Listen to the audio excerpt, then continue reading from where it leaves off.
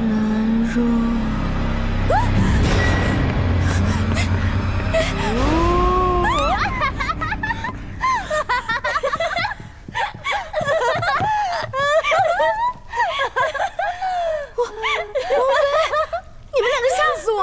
兰若，我们在做实验呢，这世上哪有鬼啊？就是，我的心脏现在还蹦蹦跳呢。你看，兰若都吓成这样了，那我们绝对可以下中指，咱们绝对可以试一试。对，什么？你们要下摄政王？对啊，谁让他让我空的，还给我脸色看？使不得。哎，秦月，干脆画个鬼脸吧。王妃，你说你都多大的人了，怎么还干那么幼稚的事情？我就不信天不怕地不怕的容止，连鬼都能不怕，真是。来了。你有什么话要问？昨天晚上的事，到底是怎么回事？分明是你在皇上面前狠狠告了康王一状，现在又跑来问我。我曾经跟羌族人打过交道，出了这么大的事，使臣自然第一个找到我。但我仔细想了想，总觉得事情不对劲。拓跋云是个很谨慎的人，他怎么会误杀羌族商人呢？你真想知道？是，我想知道。楚玉昨夜闹着要参加女儿节，还亲手做了河灯拿去放。他早就知道康王会派人跟踪他，所以他在河灯里放了痒痒粉，要戏弄对方。你换了河灯？是，我换了河灯。痒痒粉这种东西，是小女孩的恶作剧，对付康王这种人，未免太轻率了。所以，我准备了一份宋文撰写的密信。又派小乞丐去接河灯，引起康王的怀疑。果然，他把小乞丐抓走审问，找到了无字河灯的秘密。信上写着刘宋公主联络细作的名单，以及进行会面的场所，包括布阵图。以康王谨慎的性格，他一定会怀疑这封信是假的。所以，我还需要2个条件。什么条件？第一，我料想到康王一定会入宫觐见，所以请了封贵人挡驾。叫他无功而返，没想到封贵人不但没让他见到皇上，还狠狠地羞辱了齐太妃。以齐太妃跋扈的性格，一定会很生气，逼着康王尽快行动。那第2条呢？就算这样，我还是不敢肯定康王一定会上钩，所以我在信上特地提了一个人的名字。谁？京兆尹秦元。我告诉接头人，京兆尹秦元正在向摄政王靠拢。齐元分明是康王的人。是啊，康王疑心很重，向来不信任任何人。况且，秦元又是一个墙头草。我与康王斗得如火如荼，他怎么都想给自己留一条后路。所以，我约了他见面。这样一来，康王抓个人赃并获，一定会相信信上的内容。你把摄政王妃刘宋和自己绑在一条船上，引拓跋云上钩，果然够狠。容止！你说要跟我一起去放河灯，但其实你早就策划好了，是不是？换掉我的河灯，做你阴谋的垫脚石，对不对？是又如何？如何？你让一个小乞丐去引拓跋云上钩，还用无辜客商的性命做赌注，你就是为了让拓跋云犯下滔天大错，让皇上厌弃他。可是你知不知道，在这过程中，有多少无辜的性命都牺牲了？他们跟你的野心毫无关系。人生在世，想得到你想要的东西，必须有所牺牲。能为我的大业牺牲，是他们的荣幸。你真是太了不起了。抱歉，我不配跟你玩这个游戏。楚月，楚月，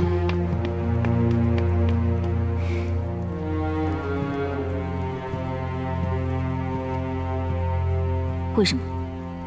我刚才说过了，为了我的野心和大业。你和拓跋云的斗争本来就是你死我活，如果不趁早解决，也只会牺牲更多的人。就算是战场上，我同样用小部分士兵的性命去换取最大可能的胜利，所以我完全赞同你的做法。就算换了我也会这样做。可楚玉完全不同啊，他或许有点小聪明，却绝对和残忍沾不上边。你明明可以换一个更让人接受的说法。他早该认清这个残酷的世界。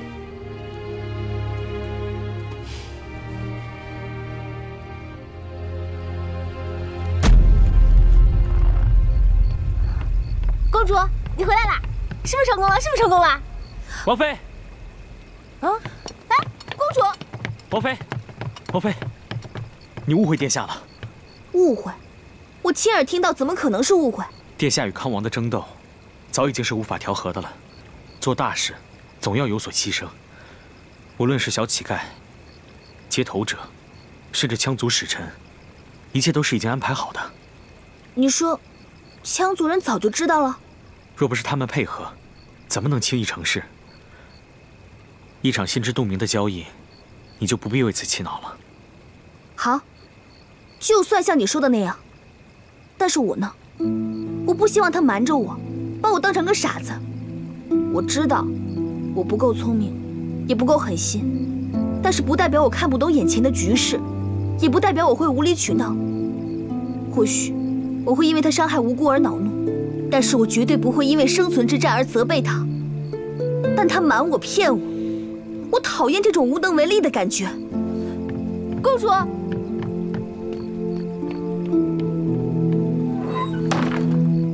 他知道什么了？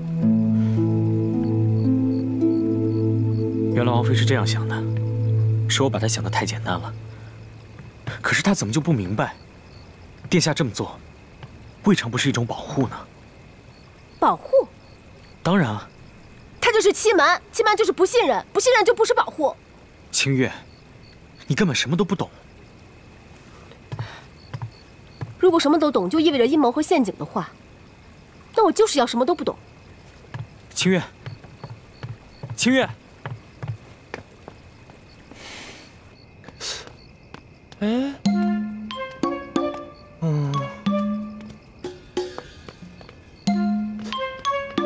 哎，是你啊！哎，我就问个路而已，你怎么那么凶啊？我有事儿，别拦我！你个小丫头，有没有礼貌啊？好歹有一面之缘，怎么那么凶啊？王副将，王副将，吓到了吧？抱歉。好歹我是从战场上下来的，还不至于被一个小丫头吓到。对了，殿下与将军正在府内叙话，请随我来。走吧。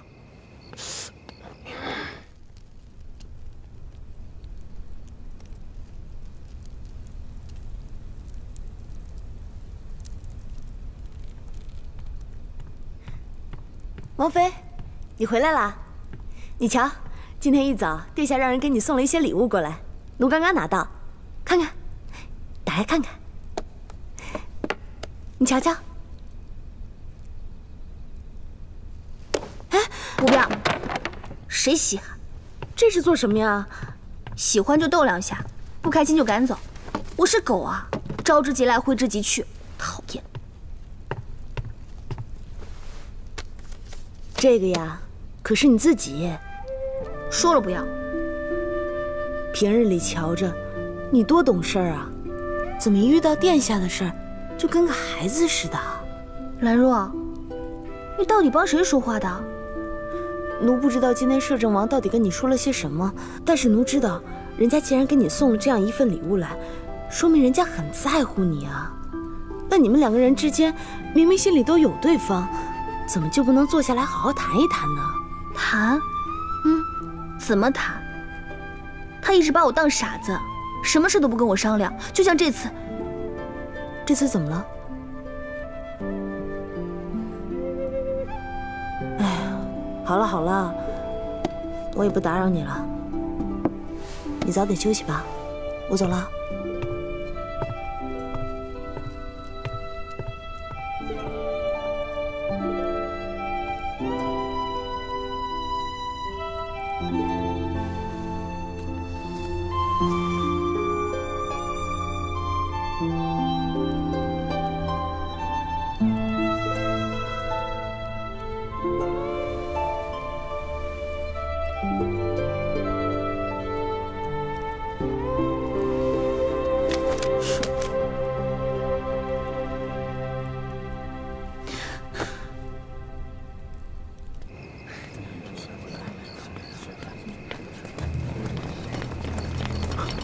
殿下，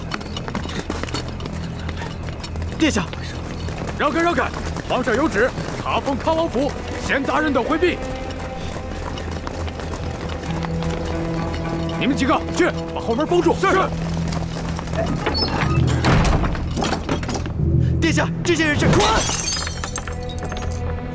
殿下，他们这是滚！给我滚！你先下去吧。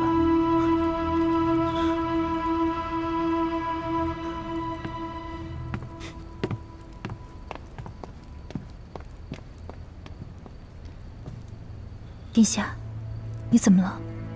第二次。什么第二次？连续升了2回当，圣旨应该很得意吧？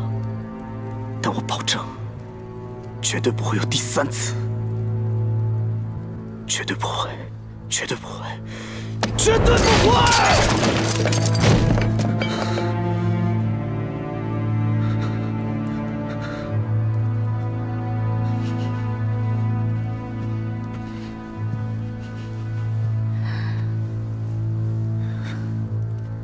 再也不会了，再也不会了。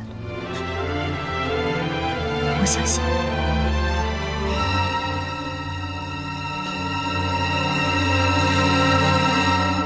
今天王妃在书房里跟殿下大吵了一架。为什么？奴也不知情，只是当时飞凤将军也在书房里，外头洒扫的仆人隐约听见王妃嚷嚷着殿下不信任她。真是傻，平白给别人创造机会啊！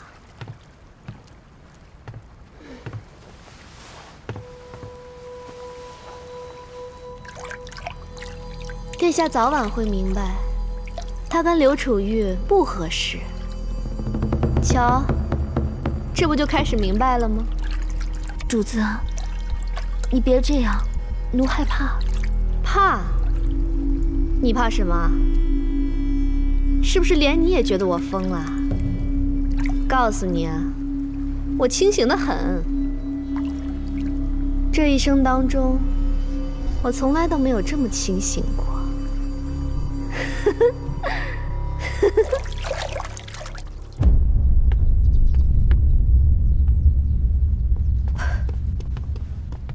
娘娘，康王要您向皇上求情，他说让您找皇上1哭2闹3上吊。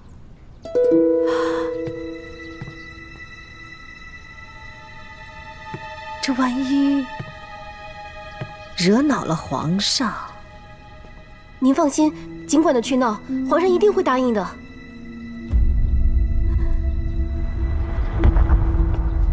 殿下还说，皇上要维持平衡之道，剩下的奴也不明白了。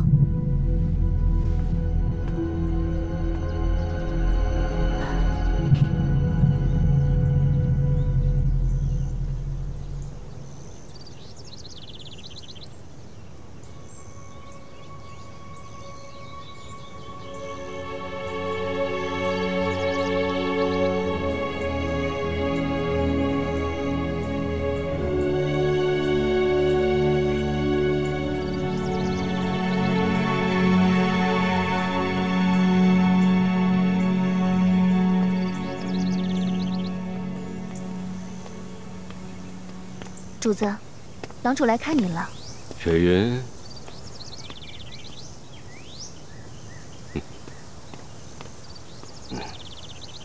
哎呀，雪云在看什么呢？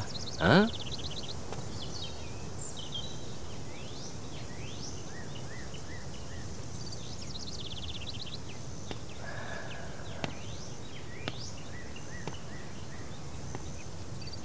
哎呀，还在生父亲的气呢，啊？哎呀，不要闹啦，雪云，我就你这么一个女儿，从小到大，我什么时候真正服过你的意啊？行了，我答应你，早晚有一天，我一定会收拾了刘楚玉。但不是现在，现在你要以大局为重。父亲，咱再去忙你的大业去吧。为了我这样做，不值当的。雪云呐，别再虚情假意了。雪云这个女儿，远远不及你的权利2字。从小到大，你这么精心的培养我，只是为了让我这颗棋子变得更珍贵。但说到底，棋子就是棋子，永远也不可能是个活生生的人。雪云，爹把你惯坏了是不是？你非得激怒爹，对不对？你走吧，离我远远的。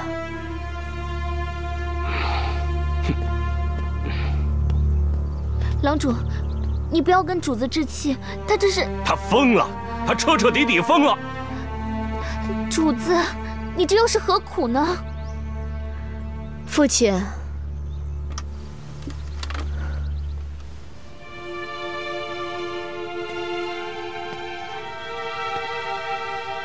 我会让你后悔的。